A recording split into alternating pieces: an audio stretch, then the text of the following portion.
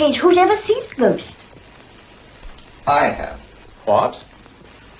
Do you mean to tell us you've really seen a ghost? I do. I wasn't alone. Phyllis saw it too. Where did it happen, dear? Do tell us. You better ask John about that. Oh, I'm afraid I'm not much of a hand at storytelling. Why don't you ask George? He knows all about it. You tell us then. Where did this remarkable experience occur? Well, come on, my good chap. Out with it. Which house was it? This one.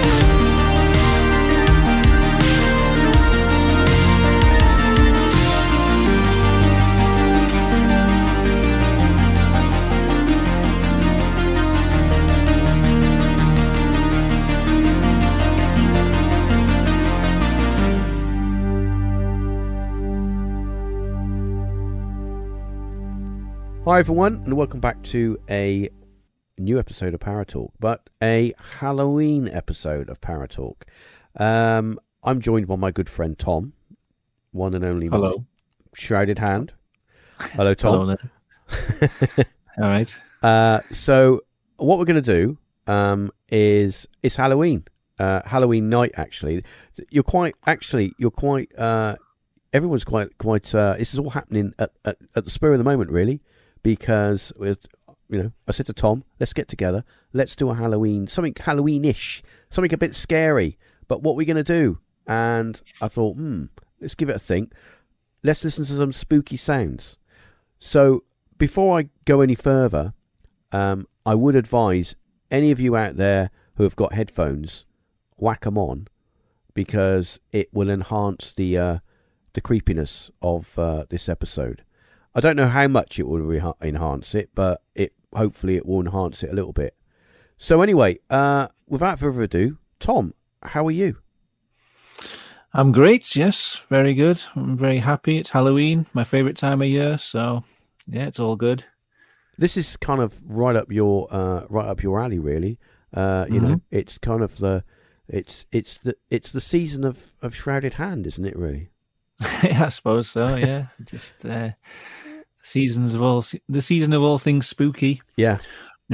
What do you like best about the Halloween? What's your favourite part of it? I just like how weird it is. Like, I just think it's so strange that we've got all these traditions, and then there's this one that's just centered around things that are supposed to scare you, dead things, corpses, just all the sort of negative things in life. Somehow we've got like a weird tradition every year where we just sort of, I don't know, decorate our houses with skulls and random stuff and dress up as monsters. It's just such a weird thing, and I guess that's what I like about it most. So it's quite busy over your side of your neck of the woods, and over here not so much. Where I am, there's not much activity outside. I think it's got a lot to do with it actually just poured down in rain just now. But I'm hearing a few kids now and again outside, so it's quite busy. Yeah, I mean, I've put a few decorations up, and I don't know whether it's just because the last couple of years we've had like one or two trick-or-treaters a night. I don't know whether it was COVID or something like that, keeping the kids inside, but it's this year. I mean, I'm just sat here in my office listening, and my wife's answering the door, but we've had so many. I think it must be just they haven't been going out for the last couple of years, so they're all letting off steam or getting out of the system or something like that. I don't know, but it seems to be absolutely loads tonight. Did you do the old trick or treating when you was a young un? I wasn't allowed. my parents were pretty strict. They're quite quite strict, quite Christian, and they didn't approve of going around dressed as demons and things. So yeah.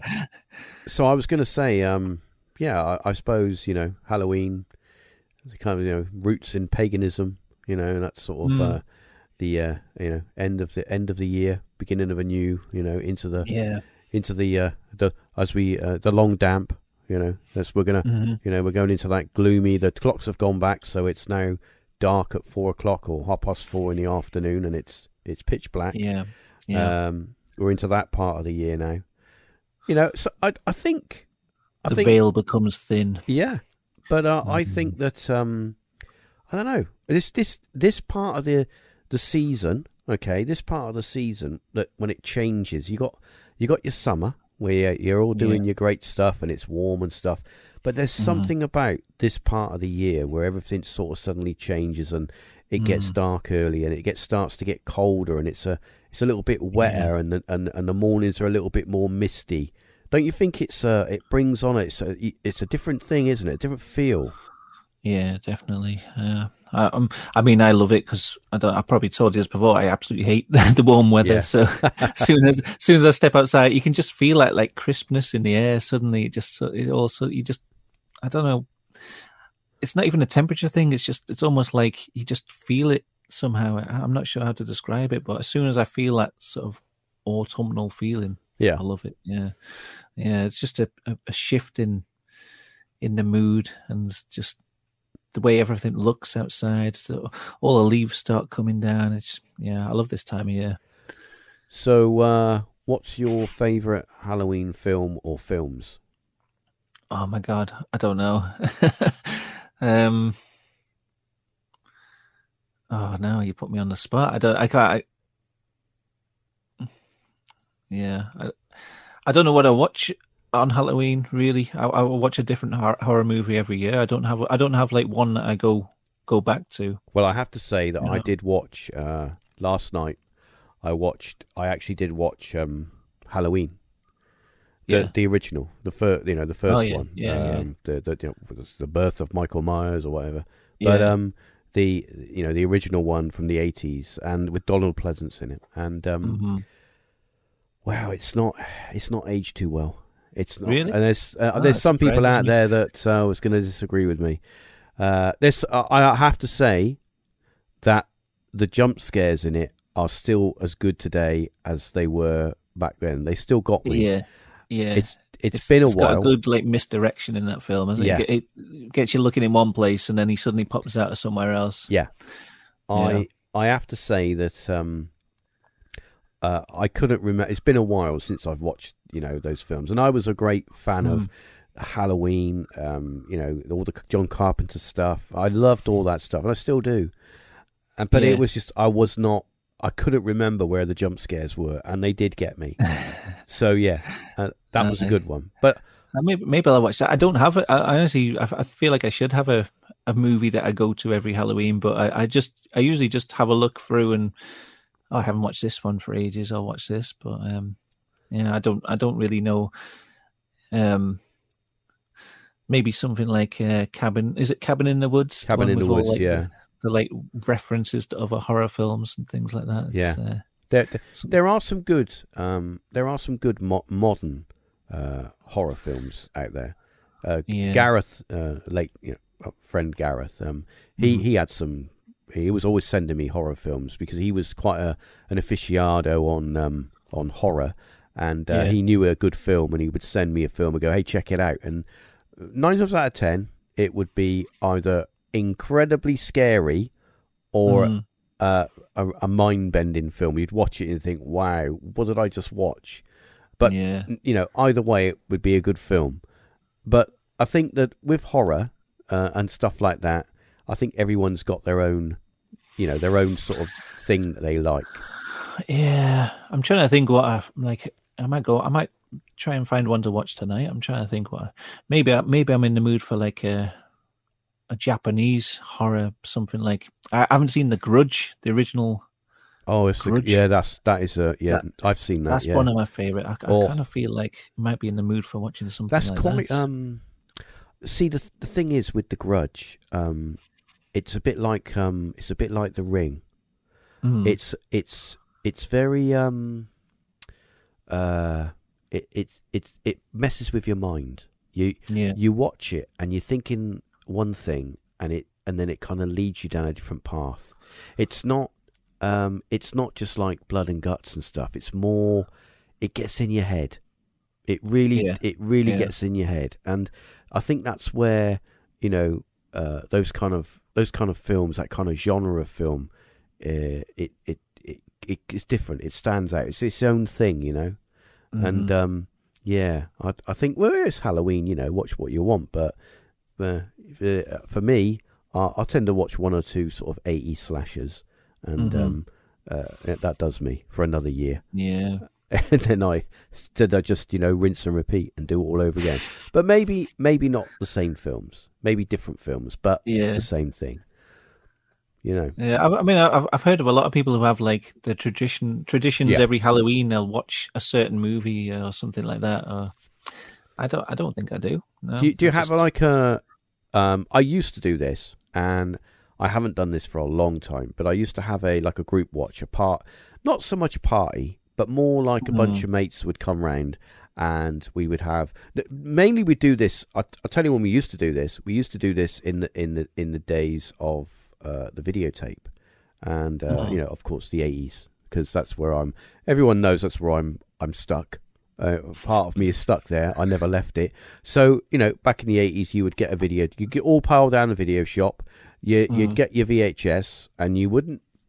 You'd only get the VHS by how good the cover looked, because that was how you judged the film. It could be absolute rubbish, but if it had a great cover, then it was going to be a great film. But pay your money, get you back with your mates and your Coke and your pizza or your chips, and watch your film. And that was like we used to do that on Halloween. And of course, then DVD come along, and it kind of lost its sparkle a little bit. Didn't you find that going to like Blockbuster? I remember the transition from. I know I'm going off on a tangent here, but I remember the transition, right, from video store to digital, DVD store. Yeah. The Blockbuster and other shops, they kind of transitioned. One day I was in there on a Friday, and it was all VHSs, and I remember it was a couple of weeks later that I went into the same shop, and there were no VHSs. It was all DVDs. And I was just... Well, they had some VHSs, actually, a small area, but majority was DVDs. And I thought, I suppose I better buy a DVD player. Yeah, I don't remember... Because I feel like I was renting movies when it was on VHS, and then when it was on DVD, I felt like you could just get DVDs for, like, cheaper than renting. So you just go into it, you'd be able to buy a DVD, and they'd have all these. I can't remember what the shops were called, but there used to be shops and websites where you could get a DVD for like £1.50 or something like that. And so I ended up. That was about the time where I started properly like collecting horror films, because you could get DVDs so cheap. But there was a club, wasn't there? You could join. I was a member of it. Do you remember that? The mail order one that you pay? Oh, is that the one where you sign up and they keep sending you DVDs and you've got to pay for them? Yeah. You had to... And then you can't get out of it once you want to quit. Yeah, that's how they got me, yeah. I remember a CD one. I was going out with a girl who was signed up for some CD, which you'd get sent an album every month or something. And she was like, I don't want this, but she couldn't get out of it. No. The problem was with that, I signed up because I saw... it was Predator, I think it was, on VHS, and I thought I want that. And it was like, as you say, it was like 50 pence or something. But you paid for the the postage, and I thought, it's only like $1.99 postage. Yeah, I'm up for that. Of course, there's like young 20-year-old or whatever I was, me, and I'm like, I'll have that. I'll sign my name away on the dotted line. And off it went with my postal order, because it was all postal orders back then, with my 99 pence, and off it went. And I think it was about 14 days later, big square box drops through the letterbox, and it's my Predator VHS, and I'm like, yes, I've got it.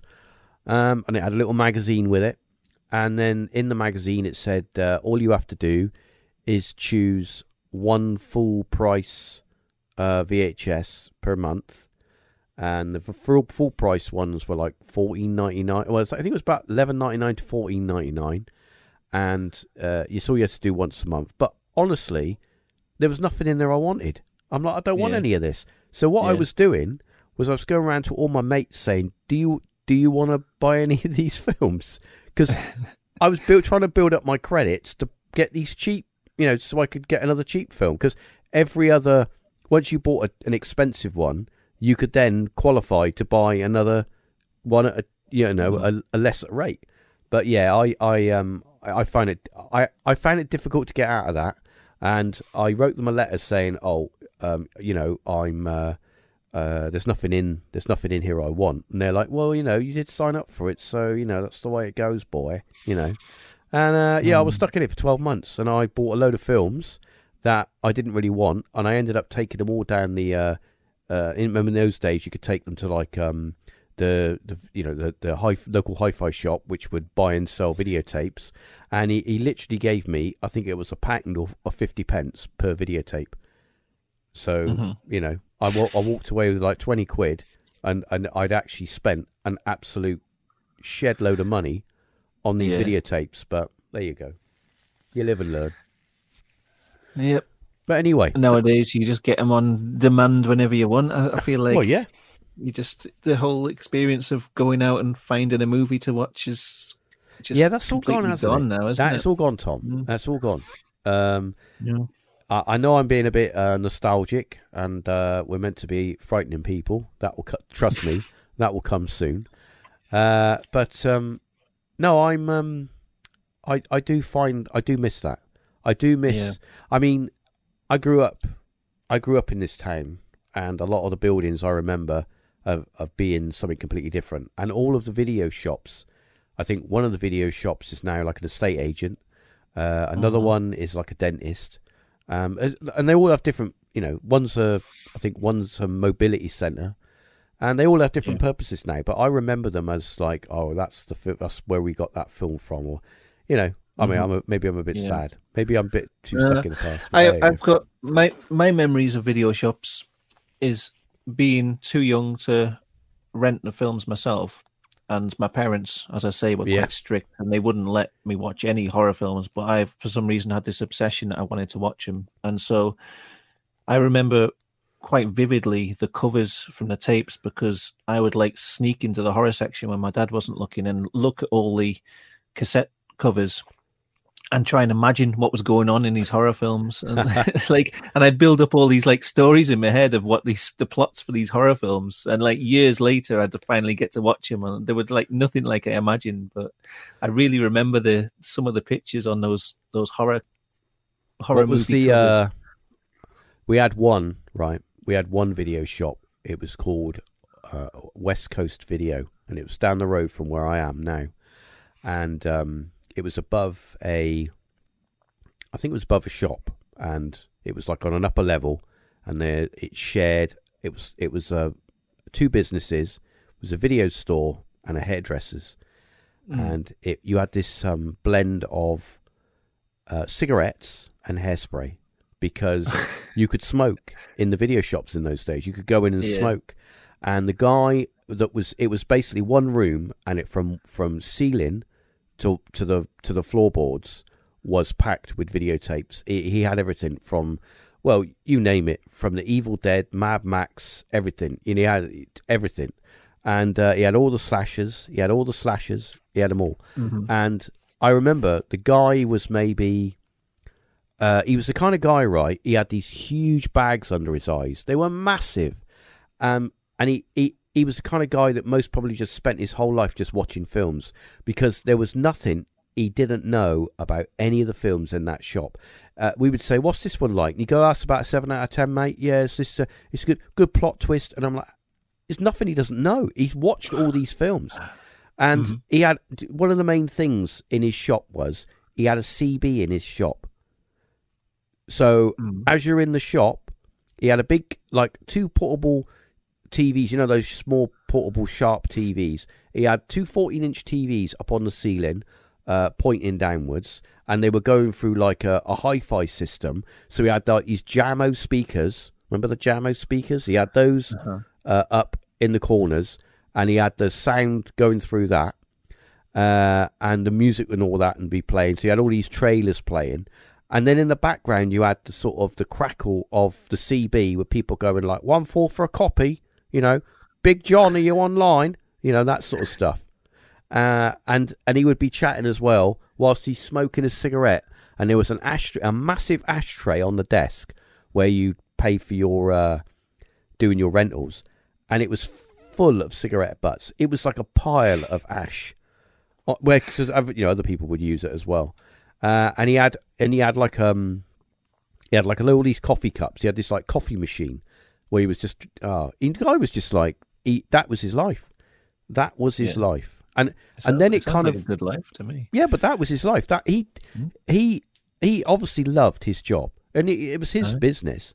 He obviously, and it was open from like 9 o'clock in the morning until like midnight. He was literally open. Or I don't remember a time when he was closed.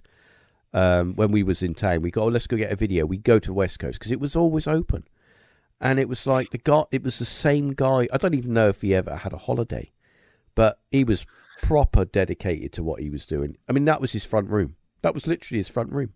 Yeah, he had it all: coffee, CB, TV. What more do you need? You know.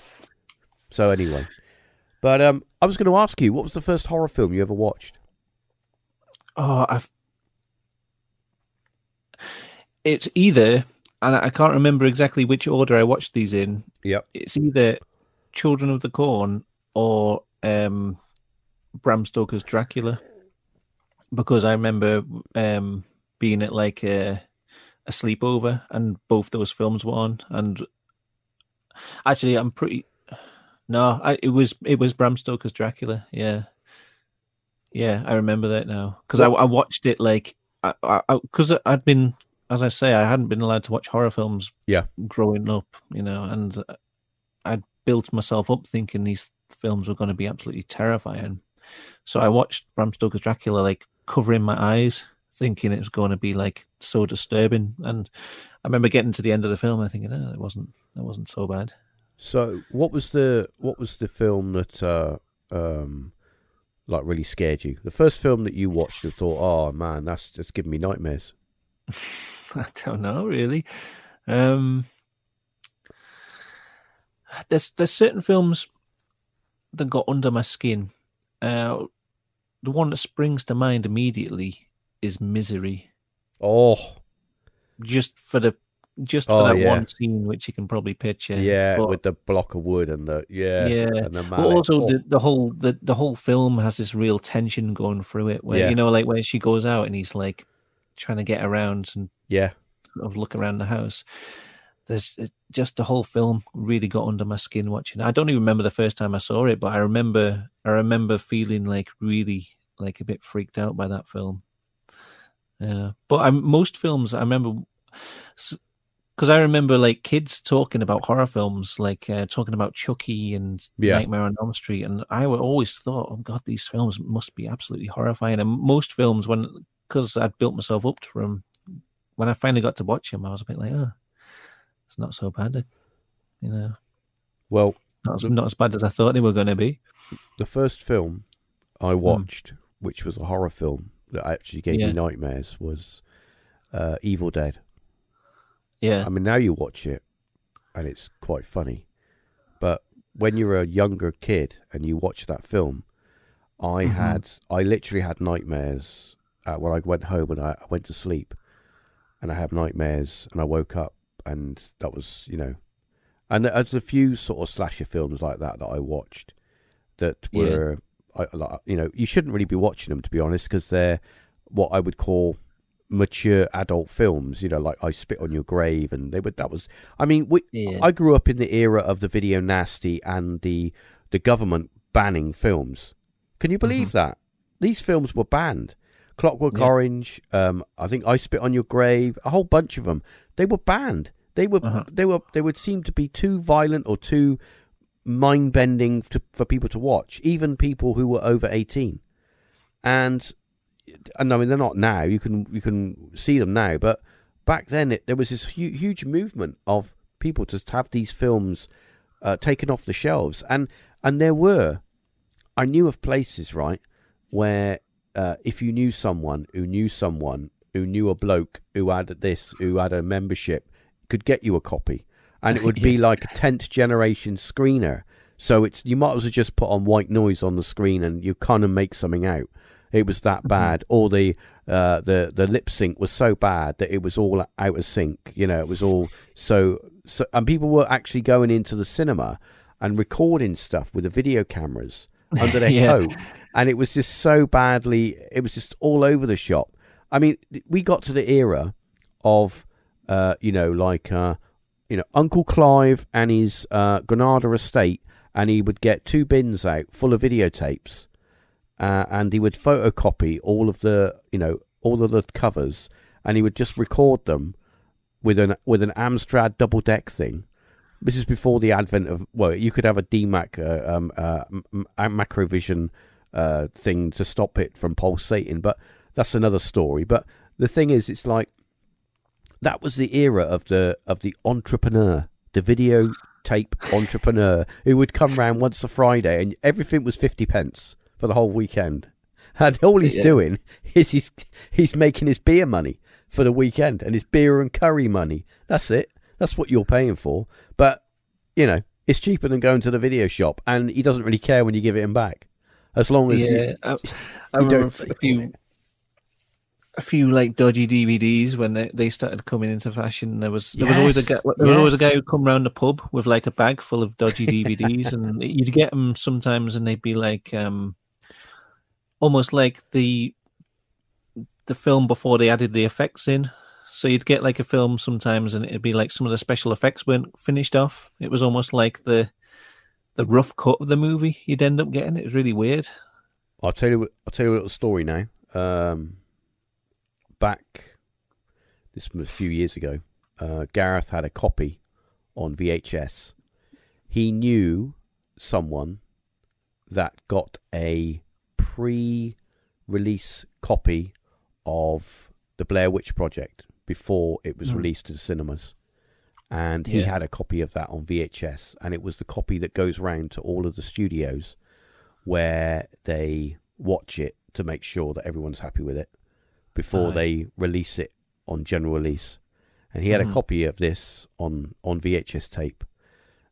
So it was the version you get before they do all the the finished bits to it to release it.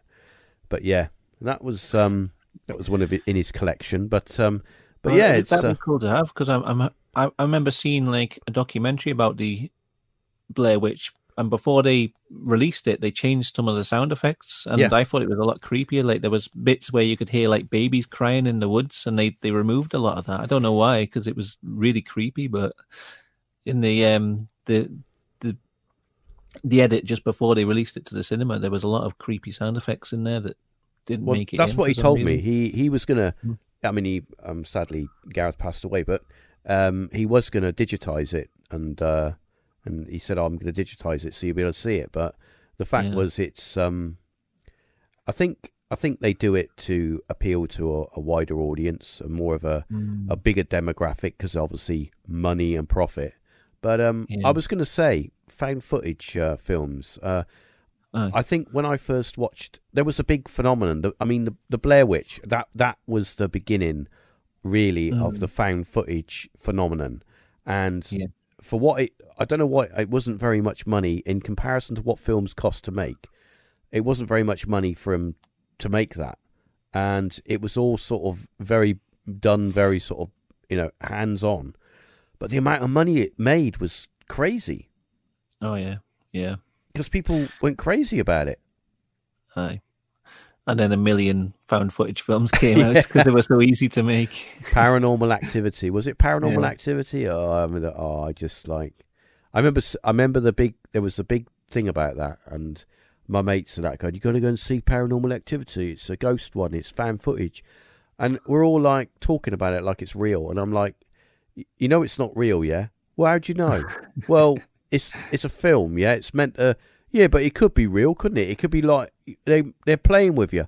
Psychological stuff, innit? And I'm like, no, it's not real. It's just like it's made to...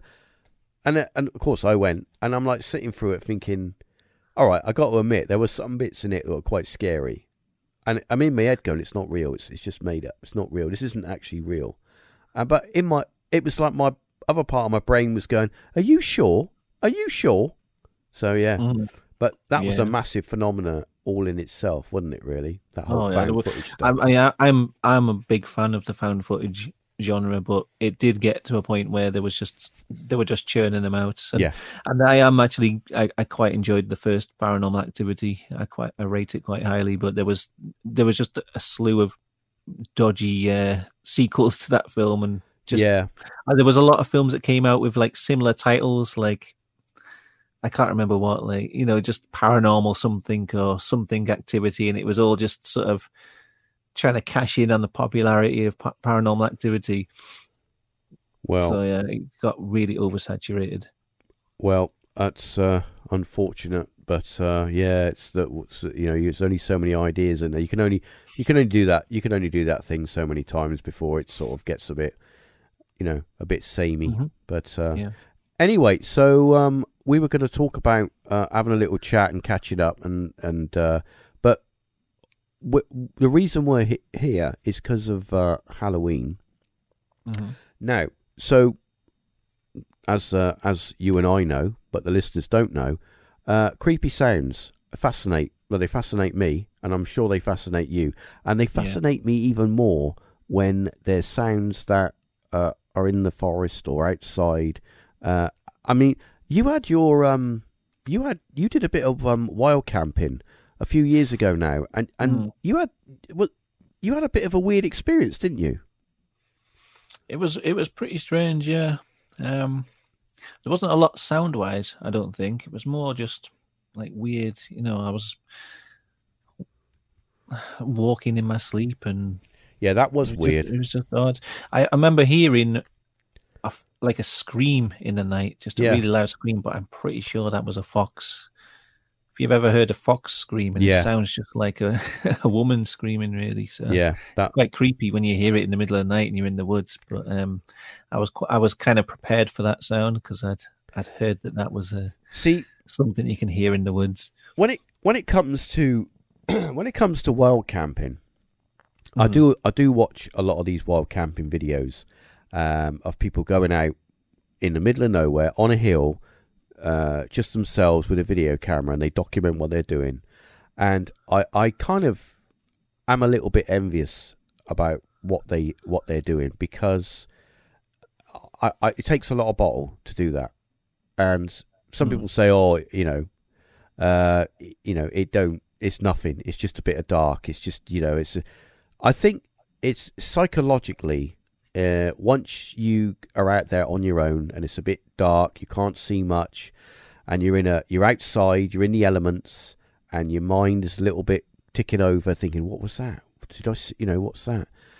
I think you've got to have a certain mindset to do that. And I do admire these people that go out there, guys and girls. I mean, it's not just one type. Everyone does it, but I do admire what they do. And I did go camping. I was quite a proponent of camping when I was younger, and I remember going camping with a group of friends, and we did a wild camping in a local wood, and it wasn't like a massive wood. I would say, I don't know, maybe 4 square miles, so not huge but not small. And we camped, and the whole point of it was to have a little party. We thought, we're going to go. It's warm. We're going to have a party, and just get a bit drunk, and then we got in the tents. But we had an experience where it was completely dark, and we had, back in those days, we didn't have these massive, powerful flashlights like you have today. We had these silly little 99 pence, flashlights that light up what's in front of you, and that's it. And we had an experience where we were in the woods, and we were in this clearing, and we could hear, it was about 3 o'clock in the morning, around that time, maybe 2, maybe 3 o'clock. We'd been drinking, and we'd all gone to bed, and somebody had got up to go to the toilet. And they said, "Hey, can you hear that?" And we could hear people walking around, like around us. And we were in a clearing and we're surrounded by woods. And we could hear people walking around, but we couldn't see anyone. And the scary thing was our flashlights weren't powerful enough to light up the trees. We could only light up the area that we were in. And for me, that was quite scary. Was it footsteps, or could you hear voices? Or? No. So we couldn't hear anyone talking, but we could hear twigs breaking, as if somebody was walking over fallen branches or fallen, foliage on the ground. Because That's it almost was creepier. Yeah, they're trying to keep silent. Because it was summertime, a lot of the ground was dry, so things was cracking and it was quite scary, and I felt quite uncomfortable, and the thing was that when we all said just forget about it, and we turned our lights off and we all went in our tents and zipped our tents up, I was in a tent. I think I was in a tent on my own, or the tent I was sharing with my mate. He was so drunk, he was out of it. He was just like snoring, and I remember thinking to myself, all that's between me and what's out there is a bit of material.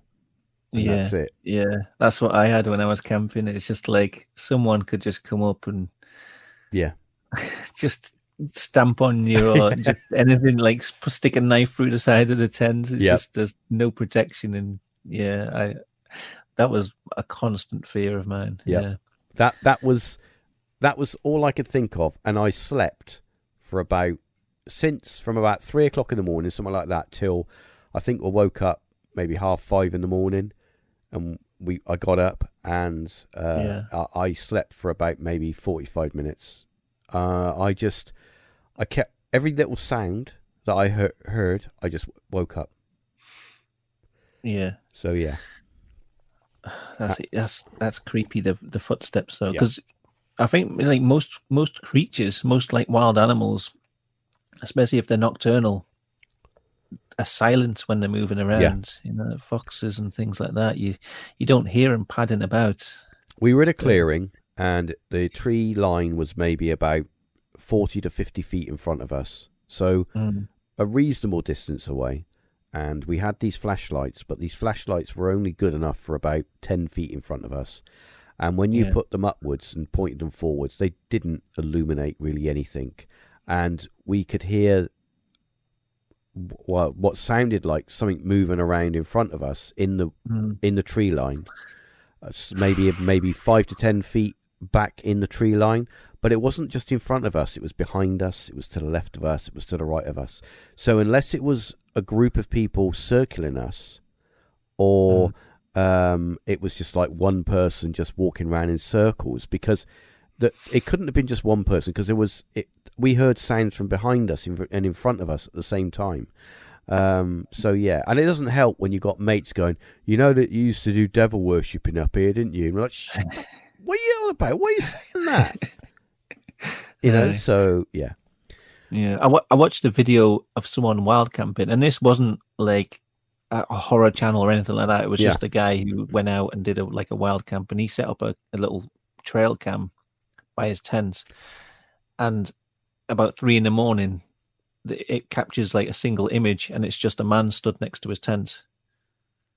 And I watched that, I was like, oh my God. And it was like in the middle of nowhere. It wasn't like somewhere where someone would be happening to walk past, like a night out or something. It was just, what was this person doing in the woods? Yeah. And none of his stuff seemed to have been touched or anything. It was just like someone stood next to his tent in the night. That is creepy that you just said that, because I watched a video last night of a guy doing a wild camp on a hilltop with a stream and in woodland, and it's just him, and he's got this kind of hammock thing.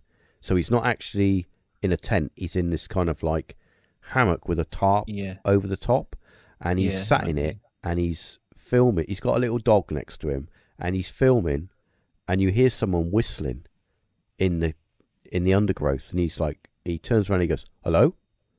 And he looks back and he carries on talking to the camera, and then you can hear like twigs breaking. And earlier on, what he did is he walked down the trail a little bit to an opening, and he put up a trail cam, just to put it up there. And in the morning, he goes to sleep and thinks no more of it. He gets up in the morning, and he walks down to the thing to get the trail cam, and he picks it up. And then when he comes back and reviews the footage, at around the same time in the morning, there's a guy walking up and around the trail with a smock thing on. And then he crouches down in the middle of the trail, completely unaware that he's being filmed. And he's kind of like prone in the trail, just like looking around, like just prone there, looking around. And it's like, whoa, what's he doing there in the forest at 3 o'clock in the morning or whatever it is? What's he doing there? Yeah. Oh God. You know, how creepy is that? You're in a tarp, asleep, and then there's some potential murderer walking around the forest. Mm-hmm. Yeah. Oh no, me! I'm at home with the door locked in bed, mate. Yeah. I mean, if unless they've got night vision, if you're in darkness, then yeah, probably they wouldn't see you. But it's just the idea that someone's out there in night, just like, what are they doing in the woods? What are they doing in the woods? What are they doing? Why are they walking through? That's just. Oh well, this guy was filming and he had a head torch on, but it was like red, and I was thinking to myself, turn your light out, turn your light out. Yeah. You know, because if it's pitch black and there's just a single point of light, you just see it from miles around. Yeah, that was when I was camping. I was so paranoid about putting my light on, but then I'd hear a noise and I'd be like, I've got to put the light on to see. And then I was just every time the light went on, I was just so aware that anyone in the vicinity would be able to see me. So Tom, what motivated you to do that? Because to me, that felt like a spur of the moment thing. You just think, I need to do this. Yeah, I don't know. Yeah, I think it was, I'd found this tent randomly, and then my wife was going on a trip down that way. I just looked on the map. I was like, oh, I'll go camp in these woods. So it wasn't. It was just honestly just spur of the moment. But did you know the area? No. I think I looked up. It was Delamere Forest. So I think I'd heard I'd seen some videos about like apparently there was some murder in that forest. And I'd heard a few stories about like ghosts and things in there. But I didn't know the area. It was just my wife happened to be on like a business trip down there for some meeting. And I was like, I'll just tag along with you. And she was staying in a hotel. I was like, I'll go camp in these woods. Wow. Could you phone her if there was a problem? Like, come and get me. Yeah. I had a phone. It wasn't too bad.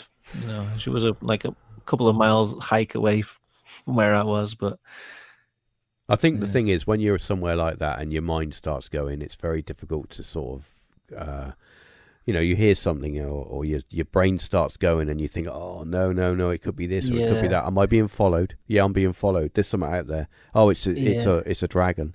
Yeah, it's definitely a dragon. And noises at night are so amplified, because I remember thinking there must be something outside a tent, like big, like some kind of mammal or something, and it was driving me mad, this sound. And eventually I found out it was like a daddy longlegs had like gone into like the bit at the top of the tent where there's like a vent. And a cover over it, and this daddy longlegs had got into there, and it was just the noise of its legs moving around. But it seemed so loud in the night. I thought something was like scratching against the tent, but it was just the legs of a daddy longlegs amplified. God. I don't know.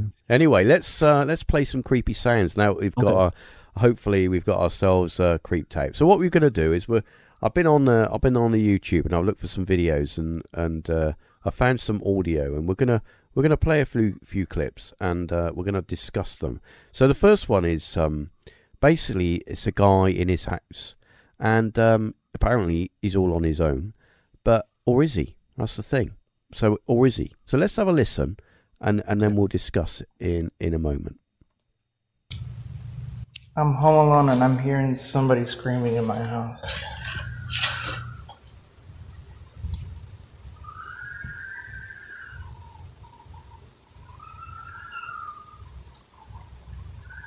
Yo, what the f*** is that?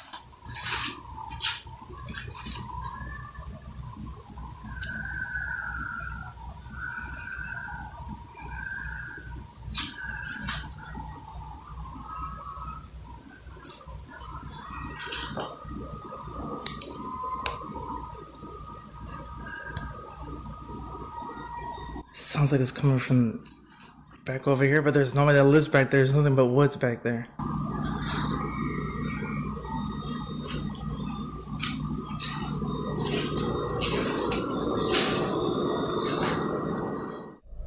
Well, Freaky. I don't know. I think I would have gone back upstairs. Yeah, I couldn't tell. Like, it was. It's almost like children screaming. It sounded like did it sounded like kids woman? screaming. Yeah. So to give some context to the listener, the guy's walking around the lower part of his house through the kitchen area and the hallway, and he can hear what sounds like children screaming, either outside of his house or somewhere around his house in the dead of night. That's. I mean, all right. It could be. What I did think was maybe an animal, an injured animal, or something like that. That's the problem with a lot of these noises. Is I don't know every animal noise, so sometimes when I hear things like that, I do think, could it be a creature that I just don't know about? But it sounded so much like a. It didn't sound like a fox. Like I say, I've heard a fox before. That sounded like children. Yeah, and So, if it was at night, it was recorded. I couldn't tell whether it. Yeah. Yeah. If it was a daytime, I might say, it could be kids playing, because when kids are playing, it can sound like they're just screaming and killing each other. But middle of the night, that's wrong. Yeah, but that's a bit creepy. But anyway, I want to put some context to the next clip. So the next clip is a guy's outside of his house, and across the road is a big wooded area. It's the dead of night, and he can hear some. This is quite a long clip, but it's worth a listen. He can hear some commotion, some noise going on, and he's totally confused of what it is. He's not really heard this noise before, so we're going to give it a listen, and it's got an interesting ending to it. I've heard this one before, and it is a little bit creepy. So let's have a listen to this one. January 21st, about 11 p.m. I'm a couple hundred feet from my house. You can hear it going off in the background right now. Kind of sounds weird. Kind of sounds doggish, hyena-ish, but you can hear it going off in the background right now. It's really kind of strange, just to say the least. It's been going off for about 15-20 minutes so far by the fire station. And it's pretty crazy, so if you can listen, that'd be crazy. Hold on.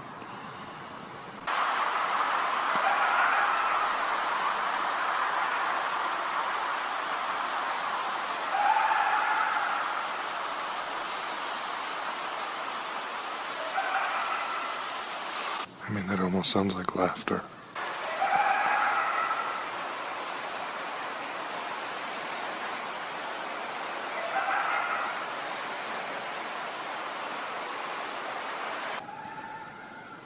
It's actually gotten closer since it started.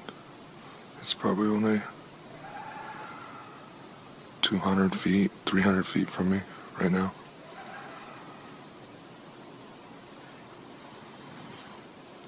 I don't know what it is or what that is going off right there. You can hear it.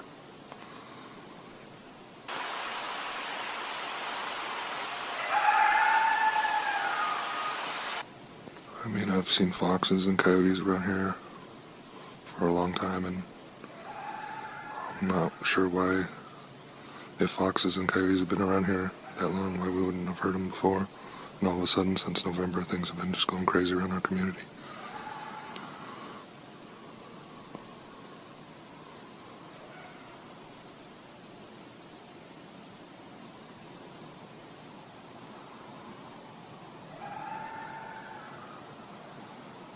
Pretty sure my friend who's doing a documentary on Bigfoot will enjoy this footage.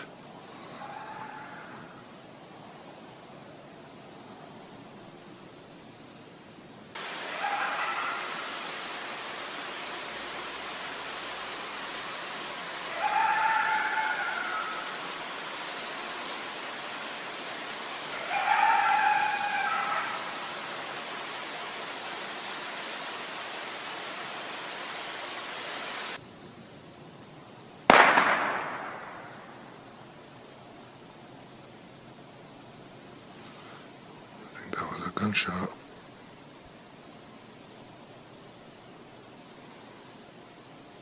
Somebody just shot over into the woods.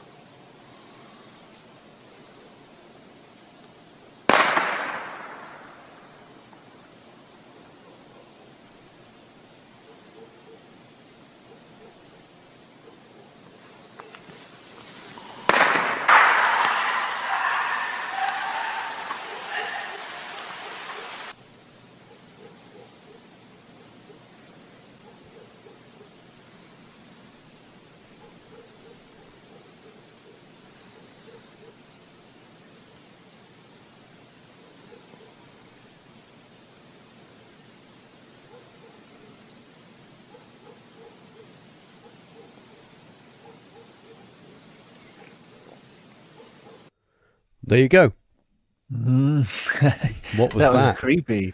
Was that creepy or a bit long? But what happened there? I don't know.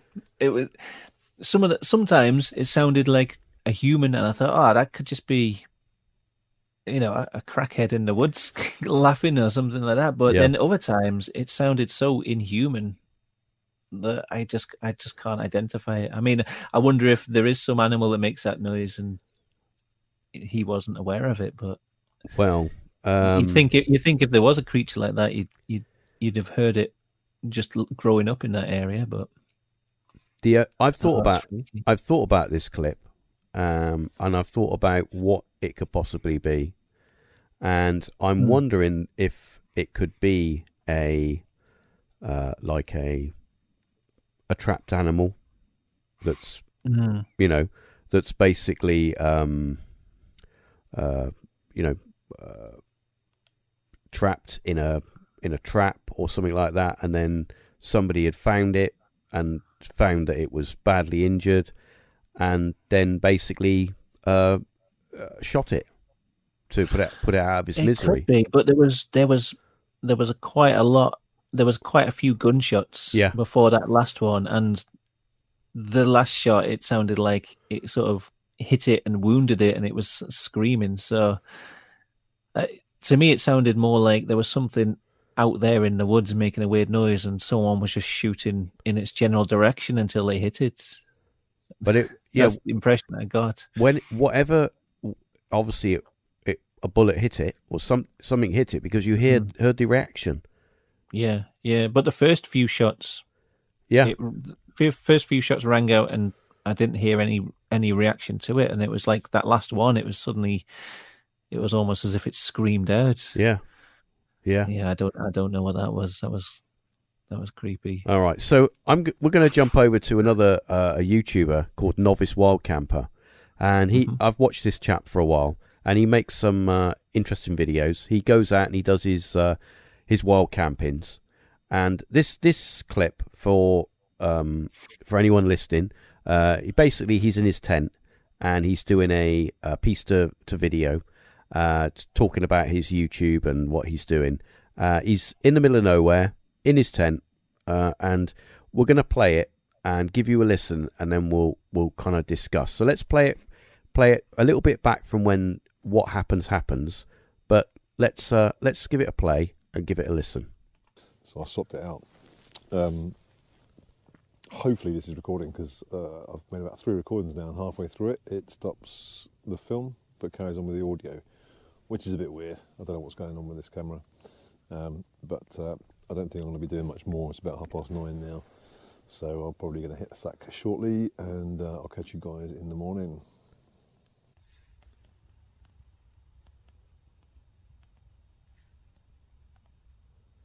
Right, so I've heard deer, I've heard foxes make some really weird noises at night, but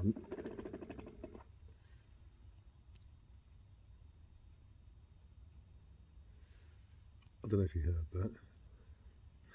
I'm not sure if the camera picked it up, but God knows what it is. It's quite a weird guttural sound. I'll try and boost it on the edit, see if you can.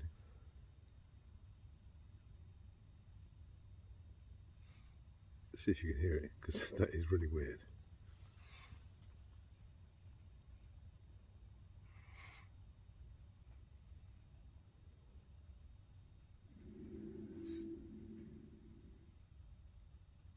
Did you hear that? That's quite eerie. It does not sound like a deer. Definitely doesn't sound like a fox.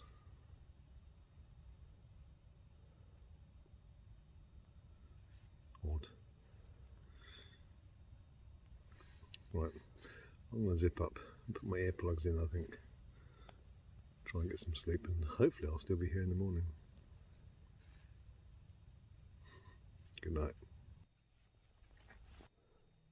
Well, would you be able to play that again? That noise. Yeah, we can play it. I feel like I missed it. I heard the first bit where it sounded like quite guttural, but then it sounded almost like a. I'll play the whole clip again. Yeah, sorry, I felt like. All right, you ready? Yeah, I want to hear it again. All right, here we go. I've heard deer, I've heard foxes make some really weird noises at night, but I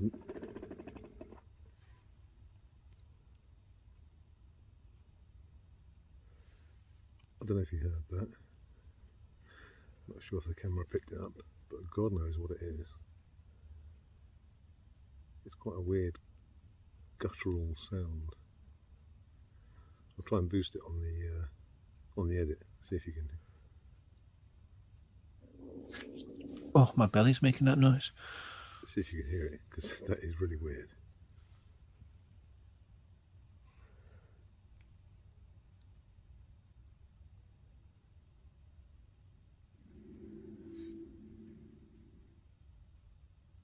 Did you hear that?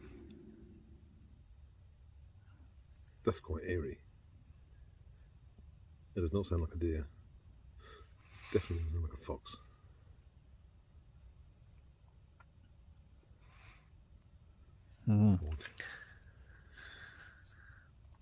So, what do you think? It's that second noise. Yeah, it's just I don't know what it is. Like the first noise where he said it was kind of a guttural sort of groaning sound. I thought maybe that might just be a deer.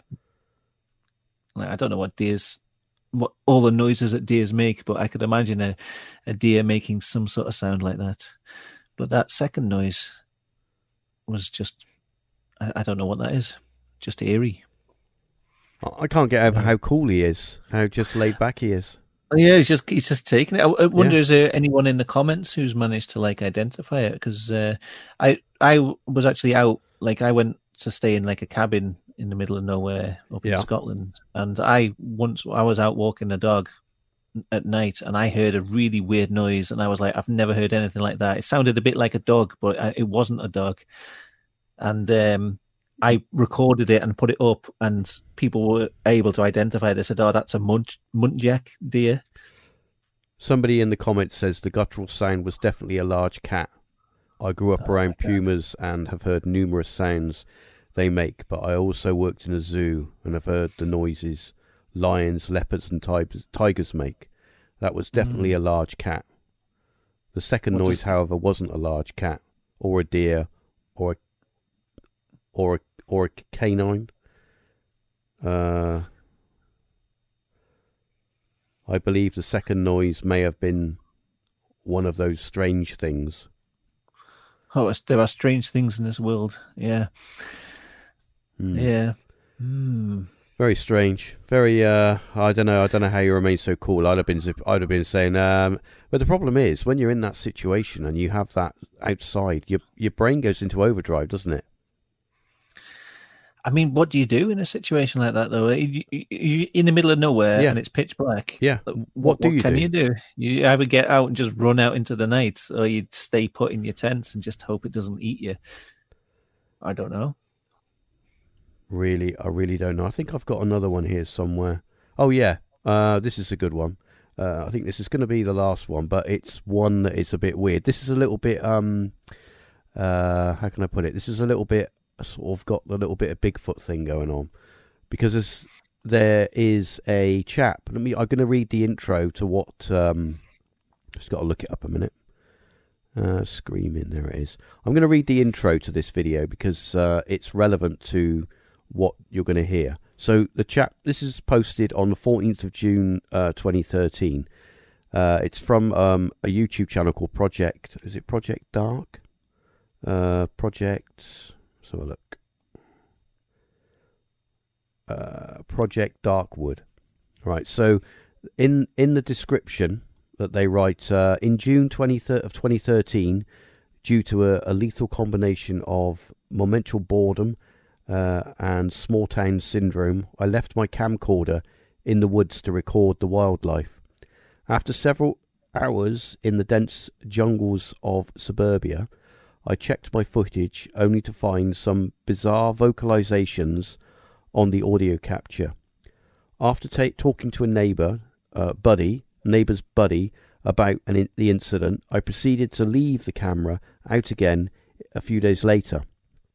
Unfortunately, said the neighbor's teenage son, who was present for the prior conversation, he got the genius idea to mess with me by hiding out of view and making caveman noises because of fun and joke. I however, have not been made aware of this until years later, long after the video was uploaded.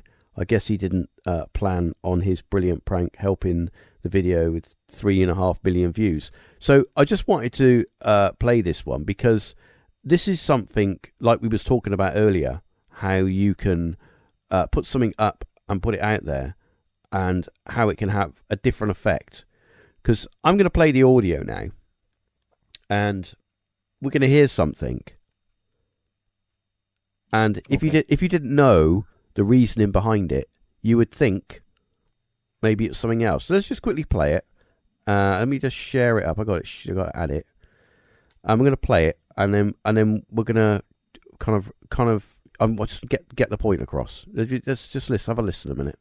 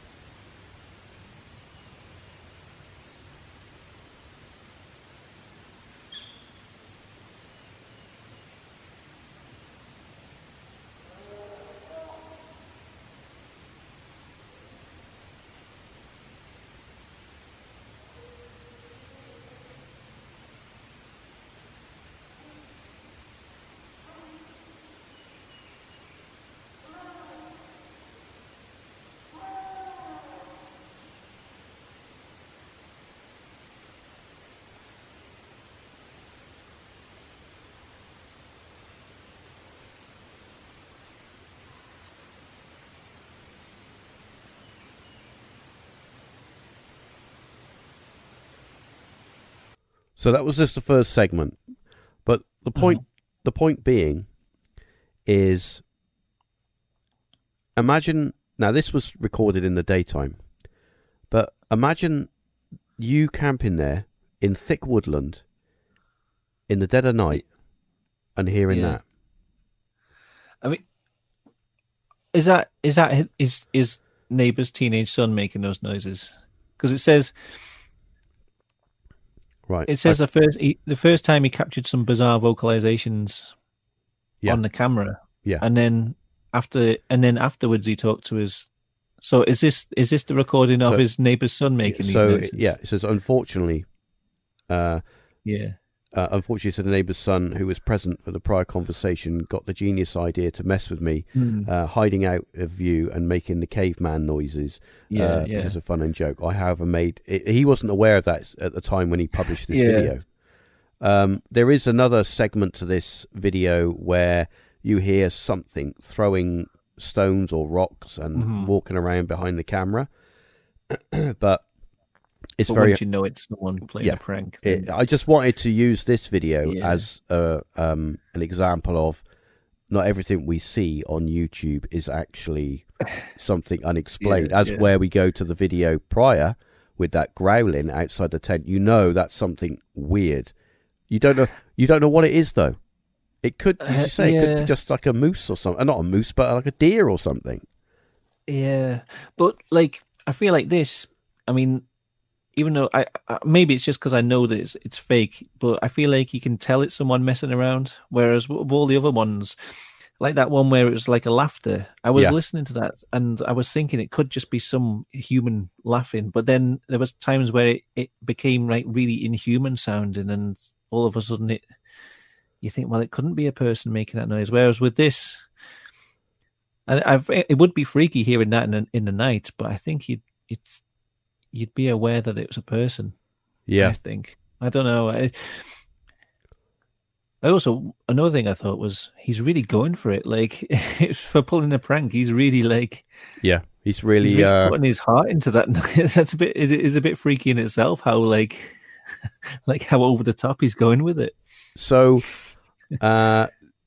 what would be what would be your thoughts on what we're possibly what's going on in the woods? What could it be? I mean, is there is it paranormal? Is it us just using our senses going into overdrive because of our our fight or flight instinct? What do you think might be happening? I don't know. I think it changes on it just changes depending on the situation. Really, I think there's a lot of cases where people are just hearing an animal and just they think it's something else. But I mean, I've heard so many weird stories about people seeing strange things in the woods. Like Bigfoot type creatures, wolfmen, and stuff like that. And I don't know. I feel like there's something magical about woods. Yeah, they've got a strange energy to them, and the whole idea of the old idea of nature spirits and things like that it's an idea that appeals to me, because I feel like when you're in the woods, you can feel a strange energy, and I feel like there must be something strange in the woods. I think the woods, the woods are very. I think you get that feeling in the woods because we go back to, when we were evolving, and we would live in the woods. That was our hunting grounds. We would forage, and you'd make a home there. You'd make an encampment, and I think that we are connected to the woods. And I think that when you go into the woods, you also you access parts of your senses that you don't normally access in your day-to-day life. So, for example, when you go to work and you go down the town or whatever, and you get the bus or you drive your car or whatever, you're only using certain senses that you need to get from A to B. But when you go into the woods and you're in a place that has got limited vision. You don't know what's out there.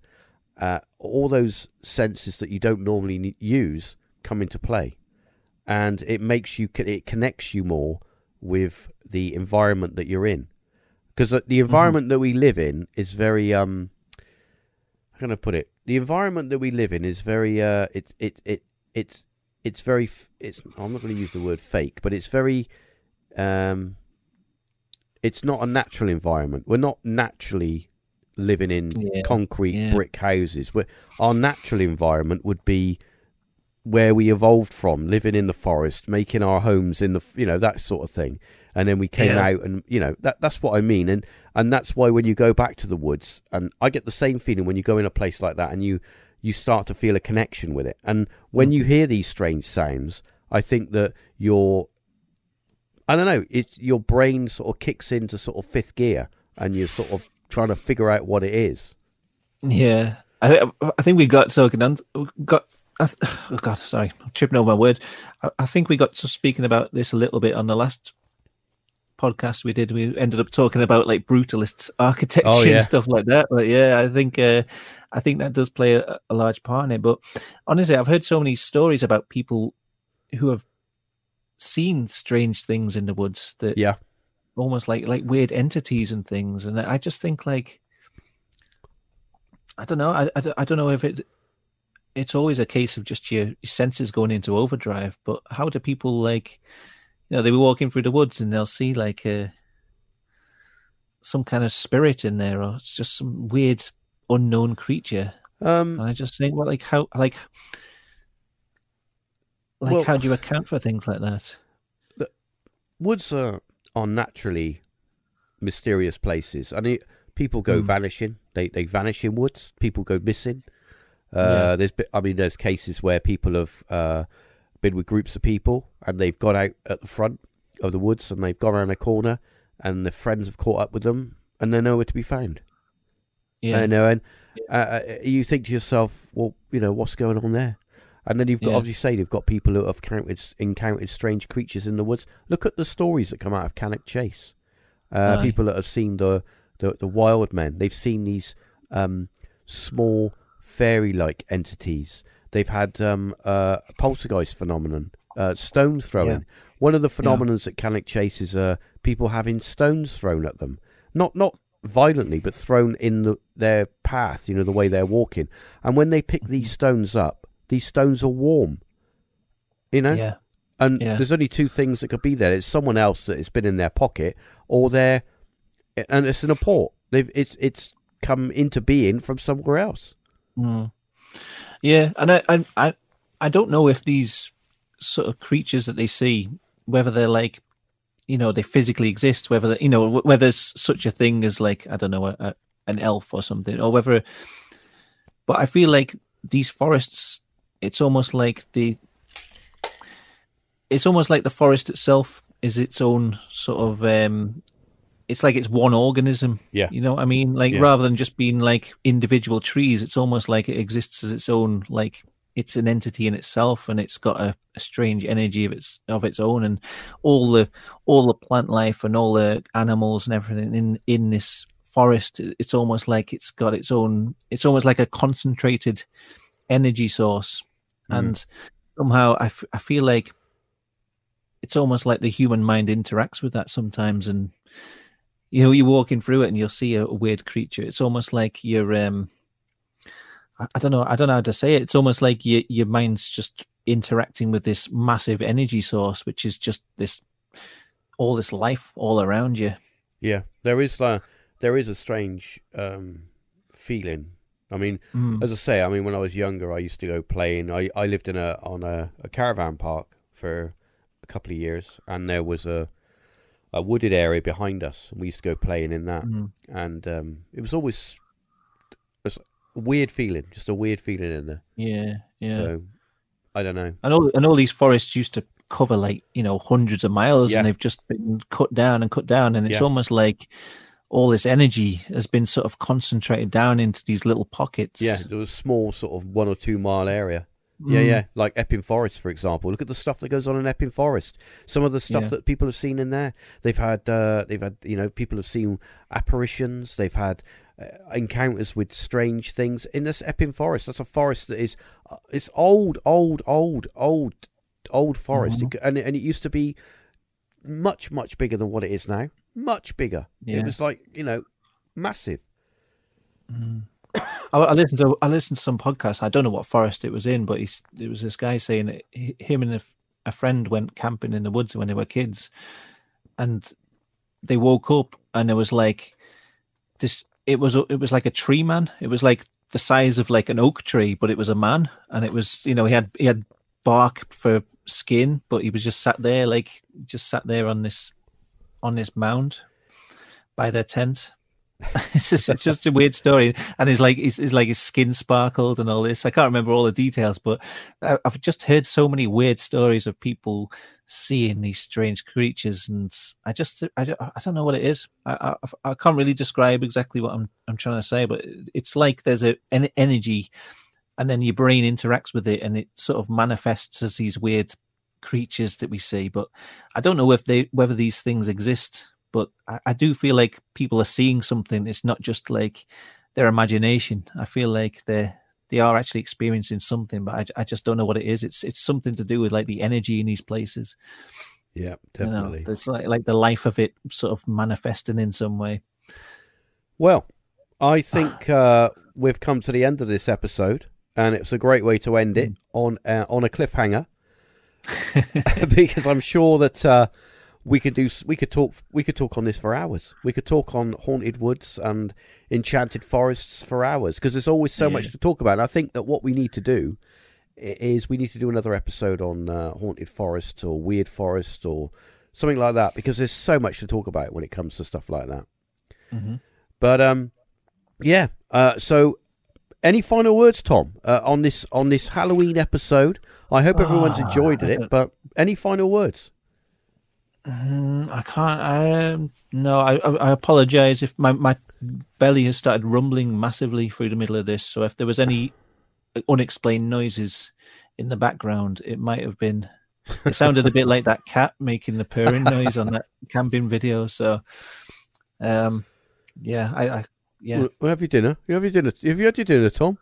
I haven't had it yet. No. You want to fall in a burger? Well, anyway, so I hope everyone enjoyed it. It was enjoyable, and I liked it. Yeah, it was enjoyable, and I think that Tom and I will get back together at some point soon in the near future, and we'll do another episode on some weird woods or something like that, because there's always something to talk about. But and I hope everybody has had a nice Halloween and a nice evening. But well, all is left to say is until next time, happy Halloween, and catch you on the next episode. Goodbye.